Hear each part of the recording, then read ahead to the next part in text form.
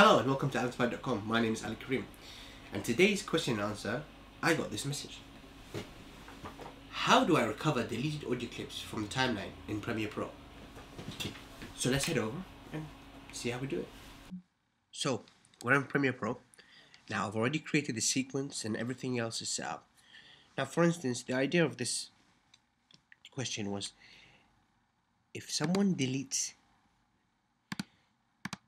the audio by accident, so working and the audio is, you've imported it wrong without the audio, or for instance you did something like this where you drag the audio and insert the audio. Now if you want to recover the audio here, okay, I'll show you. Let me just close this so then it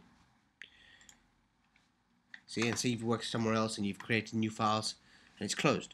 Now the simplest way to do this is you select the file and you go to sequence, match frame. Now the idea of this is it will link the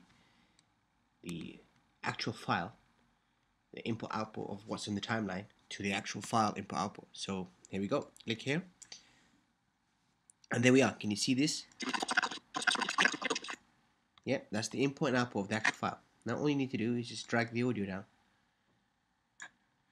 and on Twitter, which is @alinspired. See? Done. So let's try this again. Now for instance, say this was deleted. You know what, let's open another file. Just roughly insert the audio here. Just stretch this out so you can see better. Now here's this, no audio. Now we select this and go to sequence, match frame. Actually, let me just close this for you.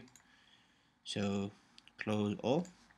Now select this, you go to sequence, match frame, or the shortcut for it is F, and it opens it up exactly where it is in the timeline. Now you just drag the audio.